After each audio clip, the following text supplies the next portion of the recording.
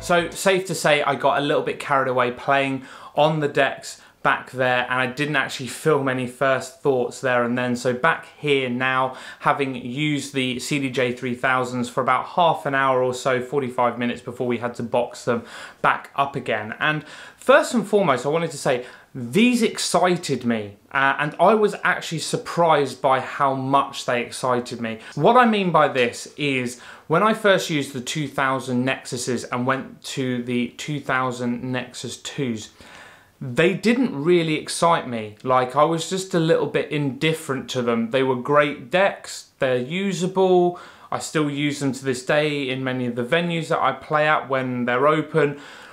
But they didn't really excite me, the Nexus 2s. When I unboxed the 3000s, I was pretty impressed, and I was pretty excited to get started on them, to get cracking on them. So very, very impressed, and that was a bit of a surprise to me. I didn't think I would feel that way about them. In terms of some first observations then, the look and feel, this is a premium product through and through.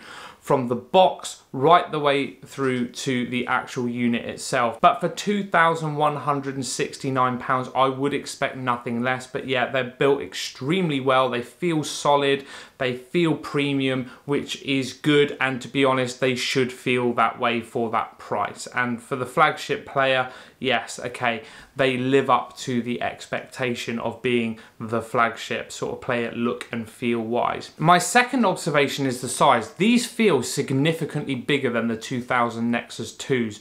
Not so much because of the main sort of faceplate, but because of that 9-inch touchscreen, which is significantly larger than the one found on the CDJ 2000 Nexus 2. But the overall player does feel pretty big, to be honest, and even though I had seen pictures of it in person, it just felt a lot bigger. That touchscreen though, the 9-inch touchscreen, is fantastic. It displays far much more information. The resolution looks a lot crisper. The menu system, which has been upgraded, feels fantastic to use as well. So yeah, in my opinion, that gets a massive tick in the box. But overall, size-wise, these CDJ 3000s feel significantly larger. My final observation is on the actual usability, the functionality of them. These decks feel, of course, very familiar. They have that typical Pioneer CDJ layout. So if you've used the 2000 Nexus 2, you will feel at home on the CDJ 3000s.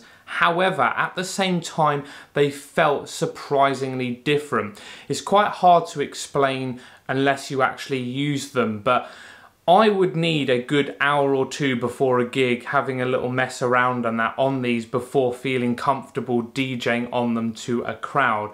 So yes, the core functions were all exactly the same in the same place.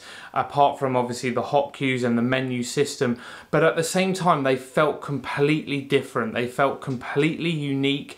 I think largely due to the upgraded menu system on the screen, obviously the larger touchscreen, the stacked waveforms. There's just some subtle differences that take a little while to get used to. And so I think if you have the opportunity to use a pair of CDJ 3000s ahead of a gig, then absolutely take up that opportunity. The other noticeable difference is the jog wheel. It is still a pressure sensitive jog wheel rather than a capacitive jog wheel that's found on some controllers. But again, the jog wheel feels a lot different. It feels extremely smooth.